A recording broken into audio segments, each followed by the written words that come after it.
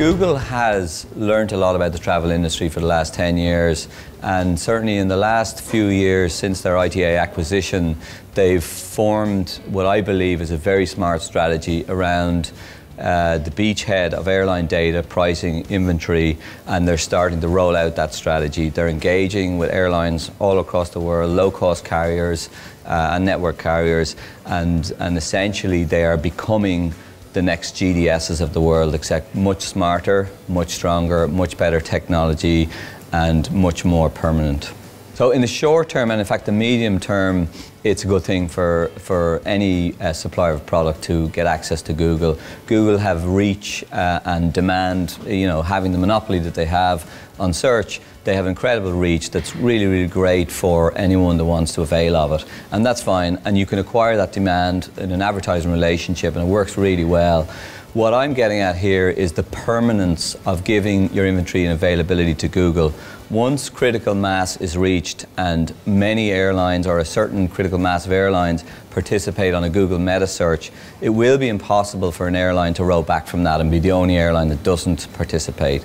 So there's a timing thing here around getting to critical mass for Google, at which point you have to participate in Google. And that's not currently the case, but certainly 40 or 50 years ago with GDSs, it was optional to participate in a GDS until it became absolutely mandatory and there was no way to get your product distributed. And it took some very brave airline executives to break that control that the GDSs had. The difference now is, with regulation in the past with GDSs, many people could have many different ways of distributing their product.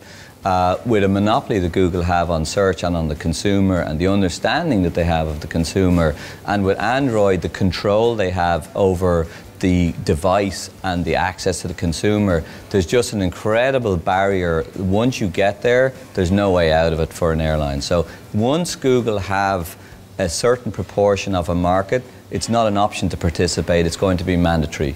And at that point, it'll be too late for airlines. So an airline that generates substantial revenue from non-air related relationships with their customers will lose out in the short term, but that's less noticeable for them. The aggregators, however, that currently buy all their demand from Google will experience a far smarter Google that knows far more about the leads that they're sending them. The consequence of that is that Google will be able to charge more per click than they've been able to charge to date. Google need growth. Demand is not growing for Google, so the growth has to come from the cost per click.